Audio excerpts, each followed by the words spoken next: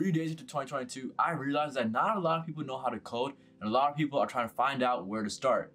And the people who have started, they don't know what to do next. So in this video, I'm going to share with you all how to learn to code in 2022. So let's get to it. This year, given all the resources, time, things that are going on, there are 5 main things that you want to do to make sure you learn how to code quickly and easily. The first thing is you want to take a fundamental beginner's course for Python.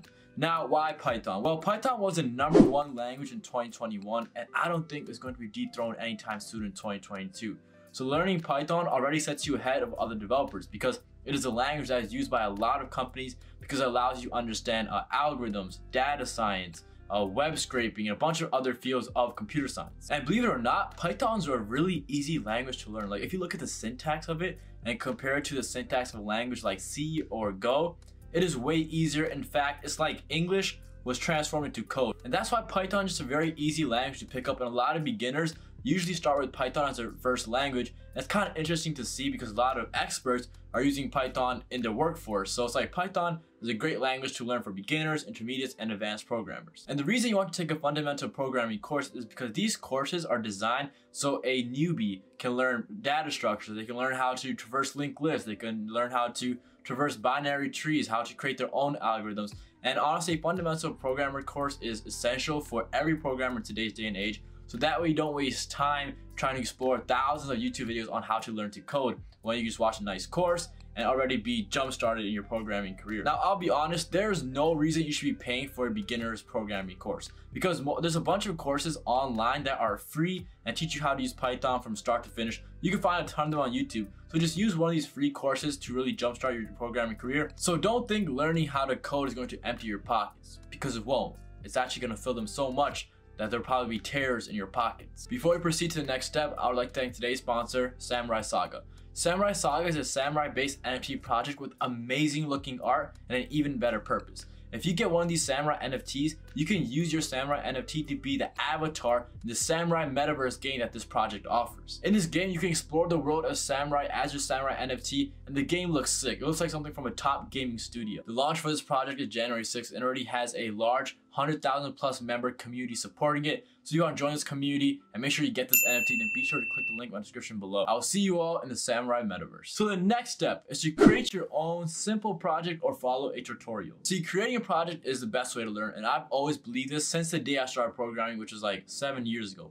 Time flies. Because when you are creating your own project or even following a tutorial, you're experiencing realistic struggles. You're having to go through the thousands of bugs you'll get and the pain, stress, anxiety that comes with being a programmer. And you need to pay your due diligence because you can't be a programmer if you haven't gone through the 5 stages of denial or grief. Sometimes creating your own project this early in your programming career can be kind of daunting, so that's why I would recommend following a tutorial. In fact, this is what I did. When I created my first app, I just literally followed a tutorial and reskinned it a little bit, added a bit of my own twist to make myself feel like I actually did something. I didn't just copy code. But following a tutorial or creating your own simple game is a great way to expose yourself to real life programming, and it's a great way to actually apply what you have learned. Because yes, it's good that you learn how to use integers, strings, arrays, hash tables, but can you actually use them in the real world? Can you actually make something of that? Even if you want to create your own project, no one is expecting you to create the next program for Tesla that will automate car transportation. Create something simple like Snake or Tic-Tac-Toe or Pac-Man. That right there is enough to really apply what you've learned so far in your fundamental beginner programming course. The third step is to learn front-end design.